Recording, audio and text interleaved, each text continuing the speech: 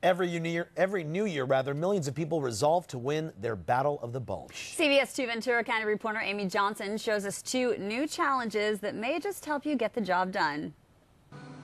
New Year's Day will mark the start of a new diet for many of us, and 2 team challenges just may aid you in the Battle of the Bulge this year. We want this to be about health and fitness. Melissa Collins, owner of Cardio Bar in Simi Valley, and Dr. Randa Kobe, owner of the World of Wellness, have teamed up for the 2nd annual Simi Valley Health and Fitness Challenge. Every 2 weeks we do weigh-ins. We also have health and fitness seminars that help teach people how to eat, what real food is as opposed to what we're told food is.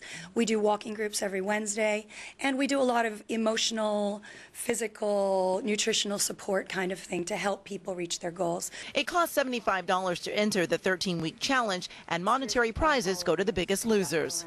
And so the point was to have families and friends and coworkers all get together and compete for cash prizes.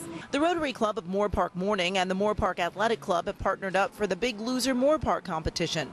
We're going to weigh them at the beginning, weigh them in at the end. It costs $25 to enter this 8-week team competition. I think the whole team concept is a great idea. What it does is they actually motivate each other.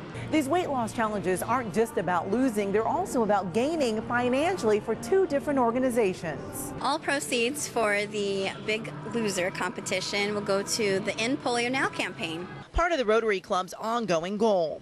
It is still rampant in about 3 countries, and there was a recent outbreak in Russia. And the Simi Valley Challenge will once again help children in the community. We gave over $1,000 to the Boys and Girls Clubs who were able to help the kids in Simi Valley, and we'd like to do even more this year. You can live anywhere to take part in the competitions. In Moorpark, Amy Johnson, CBS 2 News.